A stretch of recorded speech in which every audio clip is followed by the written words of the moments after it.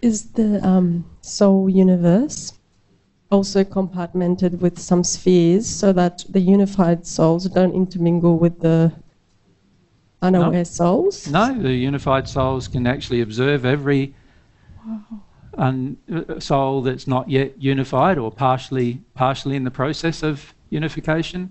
It can also see all of the unincarnated souls as well. But we don't see them. Like we're not aware of the unincarnated souls are not aware of what they see. Okay. Because they're not yet. You could say they're not born yet. They haven't incarnated yet in order to become self-aware.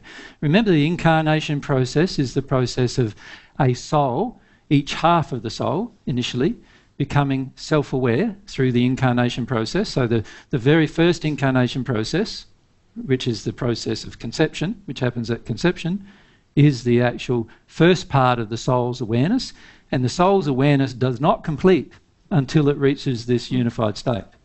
Then you could say you're fully aware, and you could basically say incarnation, the full process of incarnation is now complete, because now it's fully aware. Yeah. So we're basically like an unincarnated soul still, like almost, in because some we're ways, not becoming aware of ourselves. Well, you're not aware of your other half yet, you see, for the majority of you, not emotionally aware of the other half even. So that means that you're still in a fairly unaware state, right? There's growing awareness. And that God's created everything to grow, just because of the development principle. You can see that is going to occur, this growth is going to occur. And God created that way so that you can have the experience of growing, and therefore the experience of learning, the experience of self-determination, and so forth. All of those things are gifts from God that God's offered you, and we embrace them or resist them, depending on our conditions generally. But in the end, God's trying to assist us to become aware. Now, can you see in amongst all of that diagram, the sixth sphere is quite a limited state. So the problem with not connecting to God means that you cannot actually make the transition between the sixth and the seventh sphere without a connection to God. So you can see that the connection to God becomes extremely important to gaining awareness beyond that state of the sixth sphere. So sixth sphere spirits really, in a lot of ways, have a lack of awareness, even though when you talk to them, they don't believe they have, right? Usually they have quite a feeling that, I know a lot now.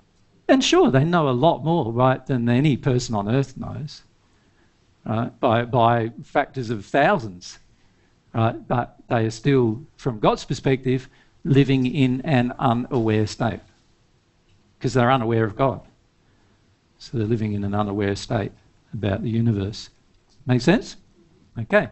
So there are the terms we're using. Let's have a look at the terms about transformation.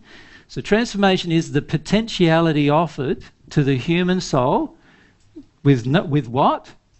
Firstly, it needs to have this thing called desire. Remember, we've talked about desire now for the last 2 days in particular. Very important factor. In fact, it's not a will-based process at all. It's a desire-based process. It's only desire that activates this process.